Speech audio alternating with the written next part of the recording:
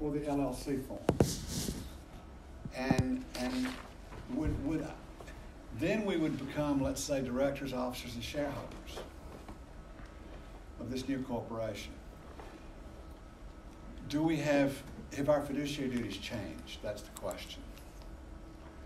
The Supreme Court of Kentucky has repeatedly said that the common law, all of the artificial entity law was built on top of a common law foundation. It's not necessarily displaced because you change forms of doing business.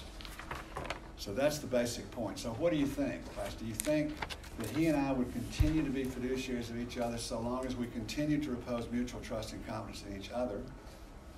That's what the common law says. Or is our relationship fundamentally changed because we changed the type of entity that our business falls within? We changed our legal form of doing business, but we didn't change our personal relationship. Now, if we sat down and drawing up an operating agreement and said, you know what, we've trusted each other for so long, now let's not trust each other anymore. Let's cogently sign away and create a new sort of relationship. Maybe that would change it if you changed it contractually and actually had knowledge that that contractual relationship was being reestablished in a different form. But I think otherwise, so Elizabeth and I are taking the position, which I think is solid law, case law supports it, that regardless of what form our business takes, as long as he and I have our special contextual relationship, that it's going to stay fiduciary. Now, if we bring in 6 new shareholders, at some point, our relationship may stay the same, but we don't have that relationship with those 6. They're going to have to look for other sources of any special relationship among them. So that's basically what this article is about, and we're putting the finishing touches on it, and it should be, published in the U of L Law Review shortly. But I just wanted to share that with you. It's foundational, and sometimes it's fun to write a foundational article as opposed to something where you're really arguing a normative argument where you're saying what should be. In this case, we're simply describing what we think is, but we couldn't find any Kentucky cases squarely in point. There was no Kentucky case rejecting what we were saying. And note how this differs from the fiduciary duty among shareholders in closely held corporations. If Kentucky were to adopt the Donahue case, for example, out of Massachusetts, then shareholders in closely held companies would be fiduciaries that have the fiduciary status. Context wouldn't matter. They'd have fiduciary status. But we're not pushing for that. We're saying that contextual fiduciary relationships should continue if they are in fact fiducial in character. All right, that's my little splurge. I thought it was pretty interesting to share with you, especially given the topic that we're about to address. So with that, thank you. So for a little bit of context on that, my presentation is from the point of view of the Donahue standard. So just so everybody has the same point of reference to work from. So there is that imposed fiduciary duty. So my name is Ethan. I'm going to talk to you guys today about potentially conflicting fiduciary duties among closely held corporations, with a specific emphasis on dating business. So there are 4 main topics that I'm going to cover. First, I'm going to talk about a specific problem in succession planning, which, as we all know, it's the natural progression of business from one person to another. I'm going to talk about fiduciary duties as they relate to specific roles. And I'm going to address issues of when one person acts in 2 fiduciary capacities. Lastly, I'm going to talk about when that person who acts in those 2 capacities has conflicting duties. So, this is a problem that I'm going to use for everybody just to sort of frame my discussion so that we're all aware. I know it's a lot easier to contextualize things whenever we're able to have something to look at and think about while I'm giving this talk. So if you guys don't care, just take a few minutes and read through this problem, and as we go through, try to keep it in the back of your mind.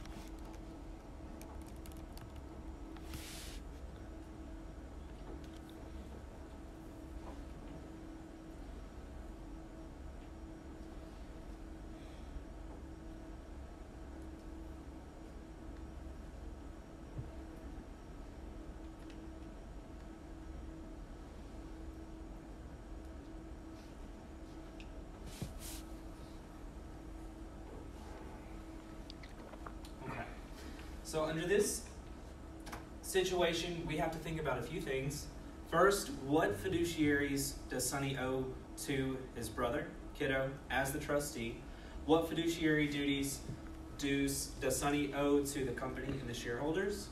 And lastly, what is the result whenever those two relationships conflict with one another? The situation, I'll go back. The situation in which this kind of conflict occurs is one that most people, the patriarch or matriarch of family businesses, find themselves in whenever they have several children that they would like to receive the benefit financially of the business. So the uninvolved child tends to be at the mercy of the sibling who has significant opportunity to exploit their position of power as a fiduciary, all the while being protected by sometimes imprecise or lax fiduciary standards of conduct. So the child in charge of the business, if the child wants to discharge their fiduciary duties fairly, faces a very complex dilemma.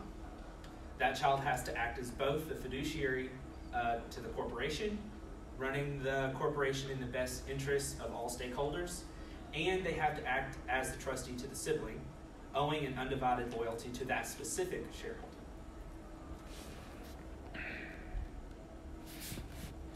So we all know family businesses are the backbone of the American economy, but they also struggle with succession planning. And this legal uncertainty, it is a significant threat to the business's survival, and an analysis of these questions would be really advantageous to understanding what business succession planning is, but it can also continue scholarly debate regarding the evolution of fiduciary duties in the trust and business entity context.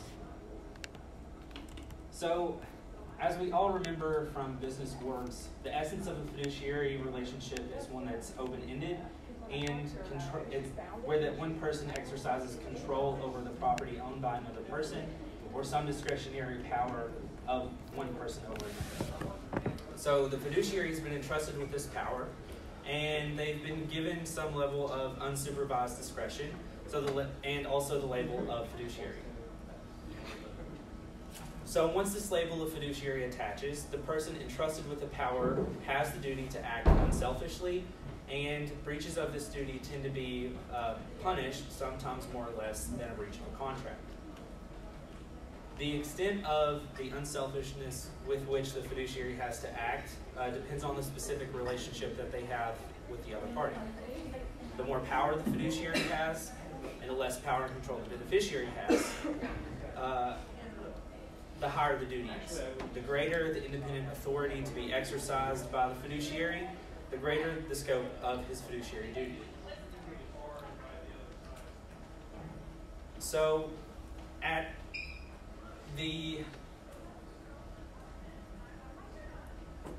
top of this relationship, if we think about fiduciaries generally, not necessarily one who has a fiduciary duty to a corporation, is a trustee.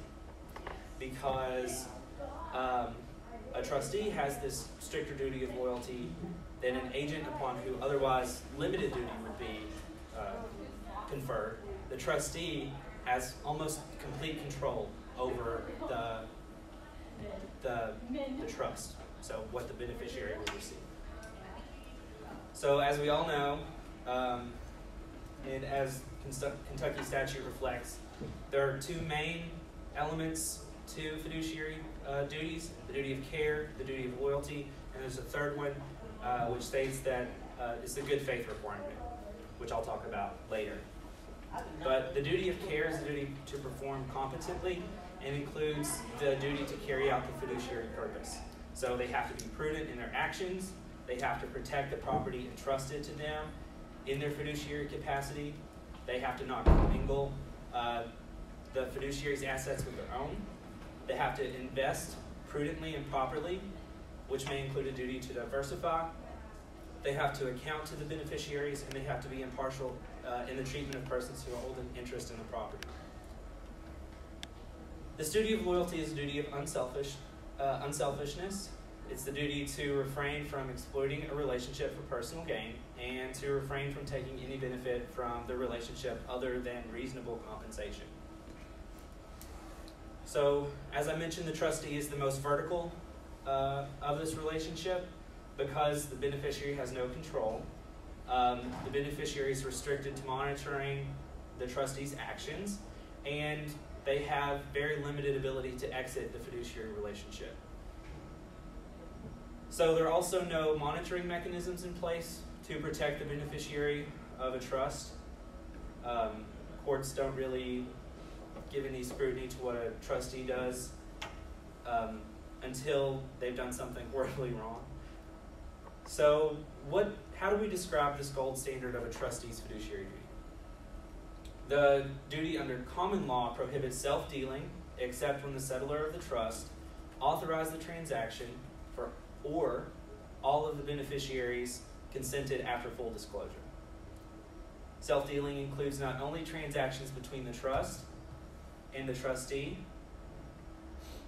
but it could also include those transactions between the trust and an alter ego of the trustee, such as a straw man, a close relative, or a closely held corporation. So whether the relationship between the trustee and third party to the transaction is close enough to trigger the self-dealing rules is usually a question of fact. The hallmark of a trustee's duty of care is to minimize risk. The trustee must accept only that level of overall risk that's appropriate in light of the circumstances. The trustee's duty of care has been phrased as one that is of caution. As stated in the comments to the Informed Prudent Investor Act, a trust whose main purpose is to support an elderly widow of modest means will have a lower risk tolerance than a trust to accumulate for a young scion of great wealth. So this duty of care includes the duty to delegate responsibility, which originally was not the duty to delegate, but one by necessity evolved into the duty to delegate, so long as the trustee used reasonable care, skill, and caution in selecting an agent and monitoring their actions. This duty of care can generally be relaxed by the trust instrument, but that cannot be eliminated. Well, the fundamental requirement that trustees behave recklessly but act in good faith with some suitable degree of care and in a manner consistent with the terms and purpose of the trust. As long as it's consistent with those terms, that duty alone can't be eliminated, but most others can. In the corporate setting, the board of directors and the corporate officers are fiduciary for the corporation. The duty of care is particularly weakened in a corporate setting. A typical statement of the duty of care is a duty of the corporation to perform the director's or officer's function in good faith, in a manner that he or she reasonably believes is in the best interest of the corporation, and with care that an ordinary prudent person would reasonably be expected to exercise in a like position under similar circumstances. So this, we all know, is the business judgment rule. The business judgment rule sometimes can leave a court wondering whether or not they've done enough to hold the fiduciary responsible for their actions. But a court may not want to elect to hold the fiduciary responsible under the much more stringent trustee fiduciary duty. Several courts have wrestled with this issue, and as courts in different states have taken varied approaches, even whenever they are evaluating the trustee director's conduct. In Rosencrantz versus Fry, defendant trustee sought authority to sell himself shares of stock to which he had been given an option to purchase pursuant to testator's will. Plaintiff beneficiary filed a complaint seeking to restrain the defendant's sale and purchase of the shares. The court held that the defendant was entitled to receive the shares of stock and that the trust was entitled to receive the monies generated by the sale of stock. The court further held that there is no basis in the record to find that the defendant had breached his duty as a trustee by omitting to declare a dividend prior to exercising his option to buy. So, under this situation, the court said what we would normally consider as kind of a weird place for a fiduciary to exercise their discretion, because they had the option under the will to purchase the shares, and even though they are dealing with the trust itself, we're going to allow it because it was contemplated under the will itself, right? So, as I mentioned before, testators have huge latitude in picking and choosing who their fiduciaries are, And in a succession plan, that's incredibly important whenever they're making the decision about to whom to leave their business, because they've generated all this goodwill for years, and they're also considering their second child who would benefit from the business doing well as a beneficiary to the trust. So there are a lot of factors in play and really strange interplay of those fiduciary duties. New York, in contrast, has taken a very clear stance. So they have definitively held that the trustee level fiduciary is the one that prevails. So not the lower business judgment standard, but the much higher fiduciary duty of a trustee. They said that where a trustee holds working control of stock in an owned corporation, he is accountable in the probate court for the administration of the corporate affairs. Okay? So the court recognized that the executor or trustee may not use the corporate character as a shield to protect himself from or censure from where the fiduciaries control a corporation by help of an estate. So New York's court held that the duty of trustees as personal representatives, they have to maintain that high standard. The Georgia Supreme Court has a much more nuanced understanding of the duty of fiduciaries whenever they hold both the title of director of a corporation and also trustee. They said that the trustee level fiduciary standard, which the lower court had based on that New York case I discussed earlier, they said that wasn't going to work. They said it may be appropriate as a general rule, but because of, as the facts that we have in our hypothetical,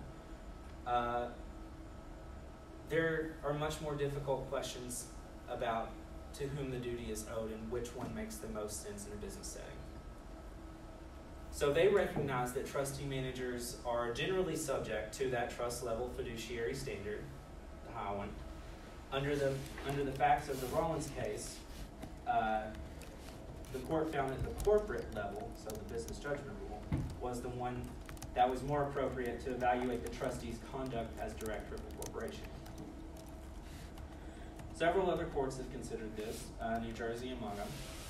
But overall, the courts take a series of factors into deciding whether or not to apply that lower level of review or that higher level of review. First is the claimant's interest of minority. So kiddo's interest in this instance, 20% or 40%, right? So that means Sonny and the other minority shareholders make up a majority. The next question is whether or not the testator considered the dual relationship and whether they considered which relationship they considered to be more important.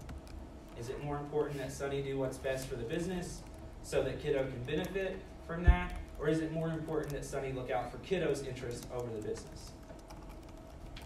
Lastly, the courts will consider which duty was most harmed by a particular course of action. So if the testator had that intent and the director trustee makes the decision, well, in this instance, it's way more important for me to protect kiddo's interest in his corporation, even if the corporation will be gravely harmed, right? That's whenever the court may decide, well, we'll apply the lower standard.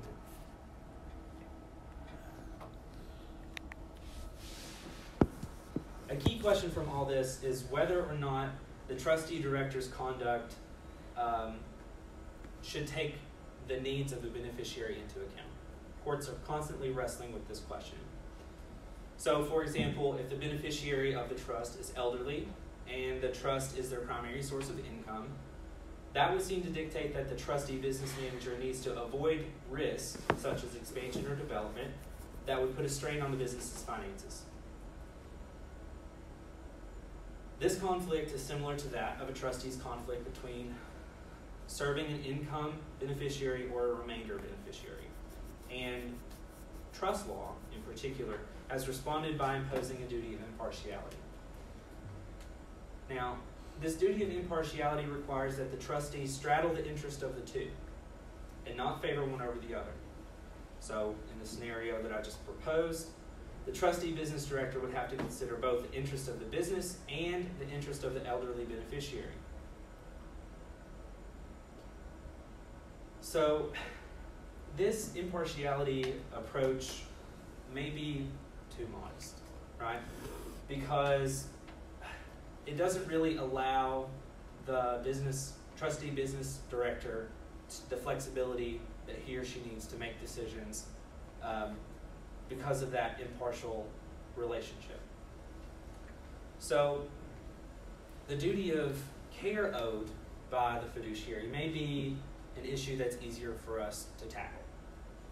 The risk-taking necessary to run a business and the ability to be free from a requirement of diversifying risk, they both face constraints from the trustee's duty of care. A trustor, the person who is writing the trust, granting the trust, they have significant power to reduce that duty of care as long as the trustee still acts in good faith.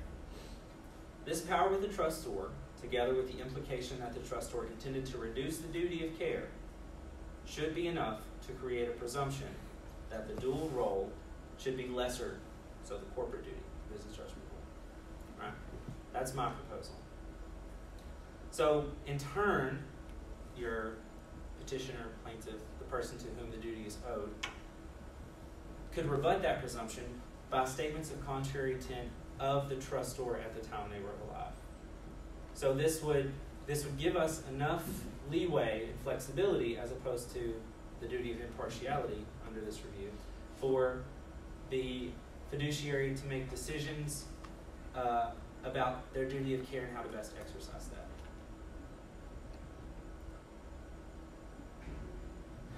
There are problems with this kind of approach. Dropping the duty down from the highest to that under the business judgment would disregard the beneficiary's status in way more sensitive contexts, right? So, of course, that stricter rule, it's far too limiting and doesn't allow the business director to take risk that often associated with the enterprise. So, as I said a minute ago, the duty should be somewhere in between. Courts should explicitly recognize that the position of the fiduciary to the business entity requires the fiduciary to balance the best interest of both. They have to weigh what the interest of, in this dual role, they have to weigh what the interest of the business and corporation is against the interest of the trust, the beneficiary of the trust, and they have to make a decision about which one is going to cause less harm. Now, whenever we're talking about a derivative action here, which is what would be brought whenever a fiduciary violates their duty, courts should not second guess that business determination that they make under those circumstances, right? So, and like I said, guys, this is a really complicated area of the law, and as Professor Warren mentioned, Kentucky doesn't have a whole lot of case law on this issue. So we have to look to other places to be instructive.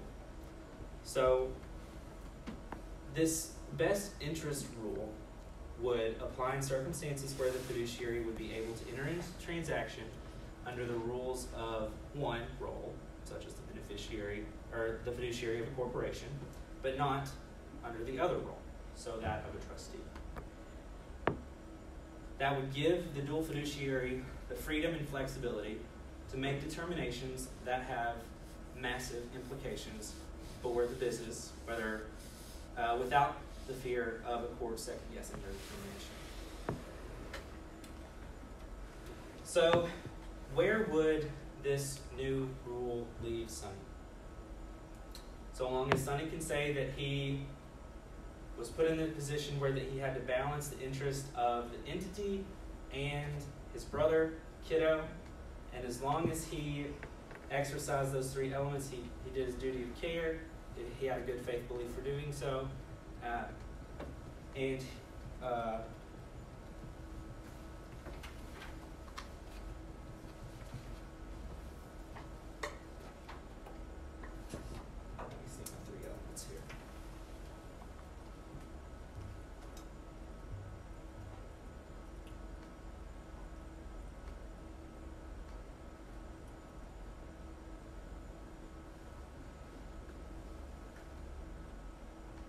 So, and as long as he did it with the care of an ordinary prudent person, he would be able to assert a defense in this derivative action. But regardless of Sonny's fate, as the ownership of closely held family business entities by trust become more common, we all can anticipate that this intersection of trust law and business law will be the subject of a lot more litigation. As we try to figure out, whenever people hold these dual duties, as both a director of a corporation and a trustee of their parents' trust, we're going to be litigating this increasingly more as we try to figure out where we draw these lines and who acts appropriately and who doesn't. Okay. I know that was a lot to unload on you guys all at once, and I'm sorry for that. But does anyone have any questions? Yeah. Why do you think Kentucky has such little case law on it to this point? Because, I mean, typically Kentucky has a higher number of family-owned corporations that qualify as small businesses than most other jurisdictions. Well, I think in part because, like I said at the beginning, most of this case law is based on the Donahue Rule. So, Kentucky, the basis from which they have to work is statutory, and I think it's a lot more. Trial courts make decisions, and appellate level courts, so your state court of appeals, just aren't eager to take those up yet. Because this is such a new area, it's really difficult for them to make up their mind about what they want to do. And Professor Warren may be able to talk about that. Yeah, I think the first thing that strikes me about your article or your presentation is the incredibly difficult position that kind of succession plan puts Sonny in, right? Mm-hmm. And whether he can serve the dual role if his primary obligation as he's probably chair of the board, he's certainly on the board of directors, he's probably the CEO, as per his father's wishes. He controls 80% of the stock of the company by virtue of his own individual ownership and his position as trustee or titular holder of the stock. And his brother comes in and says, I want dividends all the time. You've also got 20% of the company owned by other family members who may be more or less in agreement with Sonny that we're all okay. The business needs to be fairly capital intensive for now because Dad has died and he renewed the business. Not a time for us to drain off cash when the company's in trouble due to the leadership change. So so it seems like Sonny's primary job would be to protect the interests of the company, and in doing so, he tends to protect the interest of Sonny as a beneficiary of the trustee. On the other hand, if Sonny's out there with no job and no money and perhaps has the flu or something worse, that's the rub, right? Because then if I'm Sonny, I'm thinking, I can't really, by owning, what is the scope of my fiduciary? So you're a fiduciary if you're a trustee, but what is the scope of Sonny's fiduciary responsibility to Kiddo? If it's just if it's solely to hold that stock, then you could say, well, then the stock it represents the wealth of Kiddo, and by protecting the company, I'm protecting Kiddo's wealth. Right. Kiddo's going to be furious, say, well, you ought to be protecting me. And I guess Sonny would say, through you as his lawyer perhaps, that no, the scope of my relationship does not include taking care of you and making sure you're happy. My relationship is intended by our Father is to protect the asset, keep you from squandering it. Exactly. So in that sense, but he could probably succeed and render his dual fiduciary duty, the performance of his dual fiduciary duties, given the scope of his fiduciary duty in both roles, consistent with each other. Yeah, and I would say 97% of the time that would be true. 3% is going to end up in litigation. Yeah, and the difficulty comes whenever kiddo makes the cousins mad, and they say, well, we've got our 20%, and Sonny's got his 40%. Together we have 60. So what we want to do is try to put the squeeze on kiddo because he's causing us all these problems. He's wanting to. But kiddo can't vote. No, he can't. So, but kiddo, it's a family operation. We can't just consider the legal status. There's also all of these relationships, social relationships together. Yeah. So, legally, kiddo may not be able to leverage very much, but in the personal lives of all the cousins, kiddo can wreak havoc. So, that the moments where the cousins look out at the landscape and say, in 10 years, this is going to be a huge problem for us, and as a fiduciary to the business, Sonny, you need to do something. And Sonny says, well, I can't. I'm also kiddo's trustee. That's where the conflict really occurs. If you guys are the lawyers representing Pop before his death, so you've been asked by Pop to write a succession plan. And again, it was never my area, but I would think that you would advise Pop, knowing that Pop is putting Son in the position of running the company, so he's going to be wearing all kinds of fiduciary hats as an officer, director, controlling shareholder, and a fiduciary hat, at least maintaining this share of stock for the younger brother. Wouldn't it be wise, and they're probably there are better methods, but wouldn't it be wise to say, all right, Dad, go ahead and name me trustee, but go ahead and name an independent successor trustee like PNC Bank, because if things start getting hot, I don't want to deal with it. I don't want to deal with that, and the bank will, and the bank will then decide whether its job is trustee, not of kiddo. That's a big distinction, right? But if kiddo's property, then they can measure out what their performance. They'll have to determine what their scope is and what kind of performance they want to give in fulfilling whatever scope they determine they have. But it takes Sonny out because, in my view, Sonny's. That's what's. I mean, you maybe you went the other way on this in your presentation, but it seems to me if Sonny is representing the controlling person of this entire business, which involves 50 other people, that his probably primary duty is run to the company and the shareholders collectively and not to kiddo. Yeah, and that, whenever I mention the fact that the testator's intent is hugely important whenever courts consider the duty of the trustee, because the testator can waive a lot of those in their device. So in my brain, and as I was working through this hypo, it made a lot of sense for me.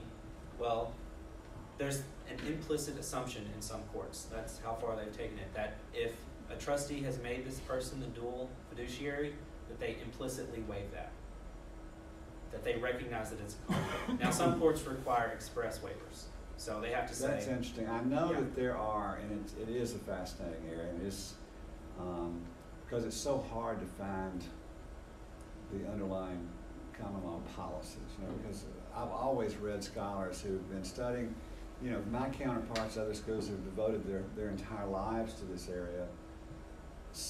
One of whom I know is Donald Langford at Georgetown, who he would say that the testator can certainly limit the fiduciary responsibilities of the trustee he names, but he can't waive breaches of trust of fiduciary duty in advance, right. and he can't completely exculpate no. The trustee down the road. The common law represents important public policy. Yeah, and it can't be overridden by a testator. Right, and there are limits to what they can waive. Right. So reckless behavior or behavior that is so clearly detrimental, they can't Right. waive that. Yeah, and you go from jurisdiction to jurisdiction, and you'll find the line in different places as to how far a testator can go in eliminating fiduciary responsibilities, given the strong public policy underlying fiduciary duties generally, because it's the strong helping the weak, it's the person with all the power having all the responsibility, which I thought was a very good part of your presentation, because with, you know, one of the underlying tenets of law in general is that the greater the responsibility, the greater the power, the greater the responsibility. They're sort of correlative. And where this is a relatively, believe it or not, simple fact pattern for this issue. Oftentimes, Pop will appoint 3 trustees, all of which who still have an interest in this business. So he'll have, you know, it may be his wife and his, you know, whoever. There will be 3 or 4 of them, and they're all disagreeing about everything, and nobody can decide what to do with the business. So it's completely gridlocked. This same problem comes up in other contexts, including obviously the whole area of T&E and estate law, right? Because think about this personally. Let's assume you have your mother or father is very old, and they've got whatever the other spouse left them, and they know they're not going to live forever, and they want to name you, since you're the lawyer, as the personal representative of the estate. But let's say you know in advance you've got some cantankerous siblings, and the siblings are married to some cantankerous people too. And if you're doing so if you put yourself in that position, then you sort of put your client in the same position, and think to yourself, there too, you might want to have a successor trustee named by your parent. And because if it gets hot, you really don't. Life's too short for you to be in the middle of that. So you may say, I can resign at any time. And tell your other siblings that I don't need this heat. You know, life's too short. I'm going to resign and let PNC Bank take over, or some other institution where they know that then they're dealing with the cold hard metal. Right. Of objective metal, if you will, of an institution that really wants to do the most conservative things possible, and they're not going to negotiate much with the other siblings. No, and you know, I did kind of mention it, but I didn't really get the chance to highlight it, because the social aspect of succession plans is just as important as the legal aspect. It is. Because you've got your dad who clearly favors one son over the other, but has this, you know, feels like he's responsible for the son who hasn't really done anything. I think most parents probably feel that way, right? Yeah. So, you know, Pops feels like he has to try to do something to protect the second child, even though there's not been much of an effort. So that I can imagine there's tons of research on the interpersonal relationships in these kinds of decisions. You mean social science research? Yeah, I mean, yeah. It probably is. Yeah. But Also, it, is the buyout option not acting in the best interest of kiddo's portion and kiddo's, I guess, trust? Yeah, I mean, it definitely could be. It seems like that was written in by Pop, or at least. Yeah, well, argue that. and that's exactly, there was I think it was from New Jersey, one of the cases where a trustee had the option, a trustee director had the option to buy the shares of the trust. And there was a question of whether or not, the reason why it got into litigation, there was a question or not about whether or not they had to declare dividends before they bought those shares. So it's a really interesting case basically about, well, did he have a fiduciary duty to do that because it was in the best interest of the trust, but it was in the bad interest of the corporation, right? So that's the reason why I mentioned this fact pattern, is because as for valuation, there's a really serious question about if you know that it's going to be valued today a lot less than it will be in 6 months. You have that duty to the trustee and to the corporation. What do you do? well, you could always, you know, Pop before he dies could secure a respectable valuation from an appraisal firm and come up with a number that would sort of equate Kiddo and Sonny's inheritance, but with Sonny getting all the stock and Kiddo getting the cash. I want to say in the case that I read, it was the parent valued it at like $25 per share, and the sibling bought it for $50. So that it was clearly to the benefit of the trust whenever they bought it, which was really strange. So in your example, Kiddo would have come out pretty well. Yeah. Because and still, if the kid's a spendthrift, you can put it in a revocable or an irrevocable trust, that would run him out to his 40s before he can get the money. Yeah, and honestly, that's why whenever courts are looking at these issues, they consider the financial situation of the beneficiary. Because if it is someone who's income dependent on this trust versus someone who, well, this is just kind of, some money that they're going to have for spare change, spare. Right, and that's the area of trust law I've never delved in too much, which means that you can be a trustee of property, but you can also be trustee in the sense that you're sort of personal guardian, which carries with it a lot more weight. That clearly would put Sonny in direct conflict with his other duties. Yeah. And that's what Pop needs to, or you're the lawyer for Pop. You need to come up with devices, and I think there's room for a lot of creativity here. Oh yeah. And sort of imagining, and that's why your presentation is really good. Imagining what the social dynamics will be, and setting up a structure that is likely to avoid conflict going forward. Yeah, I mean, and this is one of the reasons why I was really excited to talk about this, is because there are so many pitfalls. So Pop could have made a plan where that Sonny got 100% of the business and Kiddo got 100% of his personal assets. But the problem is, assuming Pop was just flush with cash and houses and everything else, it would have been equal. The problem is, Kiddo is going to be able to squander that pretty quickly. And Pop probably knows that. But Pop doesn't have any other kids than Sonny. So, it's like, well, now I've given Sonny the business and also complete control over my personal assets. Allegedly to the benefit of Kiddo. So there are really difficult questions.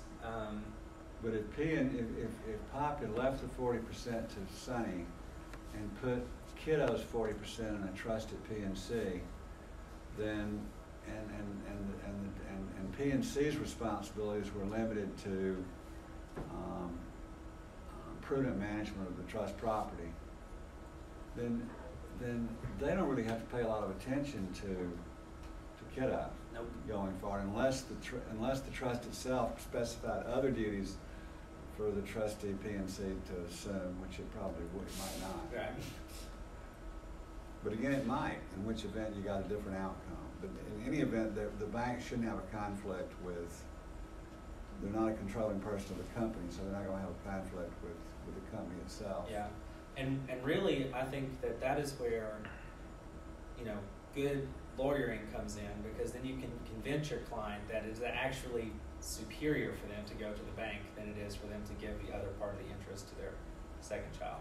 Yeah. Right. So you really have to be an advocate in that situation to convince your client that is actually what is best for them and their interest and their kids' interest. Right. You could also, I'm just making this up, right? Class. You could also, Pop could restructure, could recapitalize the corporation. And I know recapitalize is a big word, but doesn't necessarily have a big meaning. But by recapitalize, it means he could split his stock. He could reclass. By amending the articles, he could reclassify his own stock as Class A and Class B, and the Class A could have the voting rights, and that's what he leaves to Sonny, and leaves the remainder to Kiddo, but with no voting rights. Right. So the Kiddo isn't ganging up with the cousins on Sonny. Right. Which would be disastrous in this situation Right. for the business. Do you have a question also? Yeah, I guess is the majority of these cases going, or I guess they'd be issues or who's getting sued, I guess is my question. Yeah. So how much of it's malpractice against the attorney that was doing the estate planning, and how much of it's allocated to the trustee issue? Everything that I've seen is allocated to the trustee issue, about to whom the fiduciary duty was owed and whether or not they breached that duty by making some kind of a business decision. So there was one instance where a guy had left his wife as the beneficiary of a trust and appointed his longtime best friend and co-manager of the business as the director, right? So the wife... Is trustee. Yeah, it's trustee. So The wife also sat on the board of directors for the corporation. So she is both the beneficiary of the trust, so gave her some portion of the shares, and she sits on the board of directors, and the manager got votes on the board too because he moved up. So the wife wanted to do just what Kiddo wanted to do. She wanted to get more money. So she, as on the board, she pushed the board to get more dividends. Well, the old friend said, no, we're not going to do that. We need to keep capital in the company because we have all these plans. You know, we're not going to take that risk right now. So she sued him because he refused to issue dividends. Said he had a duty under the trust to make sure that she was able to pay for whatever it was she was wanting. I can't remember. And he breached that because that trustee duty, fiduciary duty, is so high. She was elderly, you know, that was one of those situations where it was more than just management of the property, it was also management of her as an elder woman. Right. So she sued under that principle. Rather, I mean, and the court said, well, like, what do we do? He had to exercise his business judgment in deciding not to issue these dividends. Wearing that other hat. Wearing the other hat. Are we supposed to hold him responsible for violating the fiduciary duty of the trust or for violating the fiduciary duty of the business? And that's where these people are faced with really complicated decisions, and that's why, more or less, I say there should be a presumption of the lower standard unless it's rebutted. I know that was a long answer, I'm sorry. Well, no, but he gets business judgment rule protection in his role as a corporate fiduciary, but he doesn't necessarily in his role as a trustee of the property and of the income trust. I presume it's an income trust, so not only does the trust hold the property, it holds some performance responsibilities in terms of whatever income comes from those shares, it gets distributed to Kiddo in accordance with his needs going forward. And I don't know how banks do that. I mean, it's obviously they have standards that are established in terms of how they. I mean, this happens every day, right? People get left fairly decent-sized estates to a surviving spouse, and she might live 50 years, and of course, you know, the kids and the stepkids and everybody else would like to have the money now. So they're hoping she dies. It'll be gruesome. And at some point, is the remainder beneficiaries, they may be angry with the bank. Right. And you end up with litigation about the bank overpaying the widow or widower during this period of time. So you know standards have to have emerged. So if you do get in litigation, you know, you're going to need to bring in people who've served as trustees of these kind of trusts as experts on what the standard of care is. Because they're not going, no matter what it looks like, the court is always going to be faced with, all right, was there a fiduciary duty? If so, what was the scope of that fiduciary duty? And third, did the fiduciary act in accordance with the standards of the profession, which is why you bring in the expert who's going to say, right on a blackboard, here's what those standards are. And I've reviewed the facts. In my view, without reaching an ultimate conclusion, is that this party, this trustee acted in accordance with the applicable standards of care. And then you've got resolution, presumably. And I've seen trustees who are actually business trustees brought in as experts, but very often lawyers are brought in as experts. And I've explained this recently in our business arts class. They're brought in because lawyers are the ones that tell trustees what their fiduciary duties are. Now, trustees in turn have to develop practices, but the lawyer may also inform those best practices as part of his or her responsibility in advising the client. Yeah, and the corporate documents also can set out the duties of directors. But not the standards of care against which breach of those duties will be measured. And I left law school super confused about this. Yeah. See, in law school you learn all these duties, and you don't learn anything about standards. Now, obviously, if a building collapses, we know the architect had a duty of care that's the duty, and there might even be not only a common law, but a statutory form of that duty. But when he is alleged to have breached it, somebody has to talk about what are the standards of care of an architect. So we obviously don't learn that in law school. Right. But we should be learning what the standards of care are of directors, because we're the ones that advise directors as to what they ought to do. You know, attend board meetings, you know, read the stuff.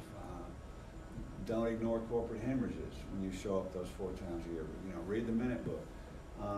So we do help set standards for fiduciaries in general. We certainly set standards for other lawyers. We all know that. We set standards for fiduciaries to some degree, but we don't set standards for medical doctors or architects. But remember, standards are critical because you gotta. It's one thing to allege duty, breach, damages. When you're talking about breach and causation, when you're talking about breach, you got to establish that here are the standards in this context, and here's what he or she did. Right. And if there's a substantial departure from those standards, then we call that negligence. If there's a reckless departure, we call that gross negligence, which can allow punitive damages. Any other questions, Clay? Very good job. Thanks for Thank doing you. Okay, class, next time we have Brett Jones, who's going to talk to us. He literally can go the full 2 hours, this guy. I told you he always was here for, just like these other presenters, for 45 minutes. And then he would stay and listen to the question, but his presentation would last 45 minutes. And he somehow forgot, because one time he shows up and says, "You mean I only have an hour?" I said, "Well, sorry, Brett, next time I'll arrange for you to have the whole class." So he wants the whole class, and he'll use most of it. Hopefully he'll stop in time for you guys to ask some questions, but he really created this pharmaceutical company from scratch after having won the first vote award. You know, our battery guy won the vote award, but I think now they spread it out among 5 to 10 recipients. But he won the first one, and way back, I guess, 20 years ago, and I guess it's 15 to 20 years ago. And he'll tell you more about it, but his after he got the award, the very famous research doctor from Europe working with him disappeared. Just disappeared off the face. They never found him. He went back to Europe. I mean, he didn't die, but he just didn't show up again. So Brett said, "Well, I guess I should go return the vote award." So he went back and tried to give it back to him, and they said, "We're not going to accept it. You're going to have to figure it out." And so he's continued building his company since that time. So I think it'll be very interesting. All right, you can go early today. I will see you next week.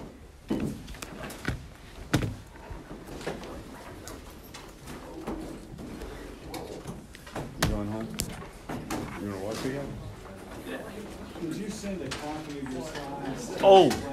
I think I can put it on Blackboard. Okay, is that how you do it? Because I was going to ask you how you're going to do it. I didn't know how to That's find fine if you do it. Yeah. But send me a hard copy by email. Okay. You can also pull the roster off there on Blackboard. Okay, Yeah, from Blackboard. Okay. And then email the class that way. because I still have to do that. All right, thank you. Did everybody check the? Yeah. I need some water. I'll wait for you. TG.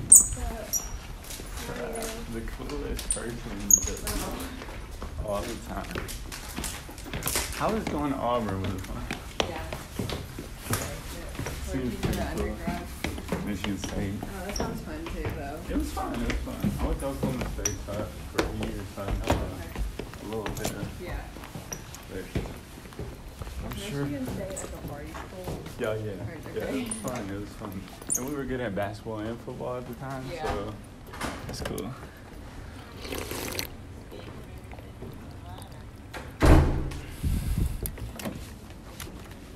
Sorry. Hey, how you doing?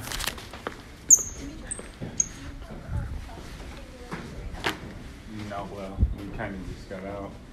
Oh, You so have you class? Yeah, I like this watch. thank you. Trying to get my steps in. But super lazy with this weather.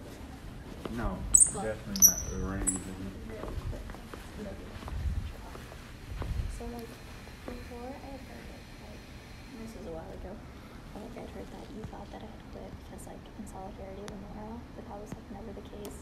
And you know, like I should have cleared it up, but I didn't, and it wasn't because like I was upset with you or anything. It was just like I was overwhelmed because I was taking Dude. a lot of credits. You don't have to explain anything No, to me. but, Yours was fine. But like, I I said- just like, you know, I've heard everything except for not. No, for me. You should see the text messages she just sent me. Oh, recently. that's fine. Yeah, I mean, so See? like, For me, I was just like, you said you were overwhelmed. I understood that. I'm like, you did it the right way, and I told pretty much everybody that. I don't think I told anybody else. yeah. But the other one, I was like, you know, the first time, and I wasn't great with the emails. I'm learning, but I mean, still. yeah, but like, you know, so I wanted to talk to you about it for like a really long time. Don't worry about but- me. But I never did, and so I'm now fine. I'm just like, okay, well come here, we gotta hug it Ah, out. yeah. I 'Cause, hope like, you're doing great. You and I were friends and we never talked anymore, so I didn't know if like that was one of the reasons, and I was like, you know, because like I see you and I want to say hi, but I feel like Don't feel not it. awkward, or like I don't want him to hate me, like I didn't, because I thought that was maybe the thing, you know, like, because I think on the surface it looked like Lenore and I were really good friends, but it wasn't the case. Like that was really better to keep her at than Yeah. arms. I know what you're saying. And so, I mean, I think that if anything, like, she told me that she didn't want to talk to me anymore, among other things. What? And so, For real? yeah. And so That's then, crazy. like, See you, buddy. Hey. hey. Sent me 6:30, and yeah, she was something about her trailer, and like, listed all of these things that she did for me. And she was like, you know, like, and of course, you know, the way she has things around, like, and so then I was just like, you know, like, I hope you have a great life. Yeah, And, like, this you is know, done. thanks for what you think you did for me, right, and all these things. And so then, so I heard her phone line, and so then I was just like, well, one, you know, I'll be there for like, to hear everybody who decides to like run and then Yeah. vote, But no, don't worry about. And I feel bad that I made you feel bad. That's well, what. it And was just like, I've been I feeling think- bad all. I got so many people I gotta apologize to, really. No, So. not at all. And so that was just kind of like on me because like I always thought that I should have like talked to you about it because I kind of had heard that, and I was just like, it wasn't even the case. Like I didn't do it because I was like, well, she's not doing it, so I'm not doing it either. Yeah. It was more like Don't worry, we're I completely quit fine. like everything. Like I quit jail. So All I right. quit Well, everything. here, go ahead and get the clutch. Great Thanks job, for staying man. awake all Dude. All right, shit. You killed it. Like I like the hypothetical thing. That's good. That was nice. Well, there are like 4 areas in which fiduciary duties. Are you coming this way or no? No, but I'll walk with you for a second. Oh well. So I just picked one, Okay. and that was the one I picked. That was. I like how you did it, and then it kept us a little, awake more. Yeah. Than other. Yeah.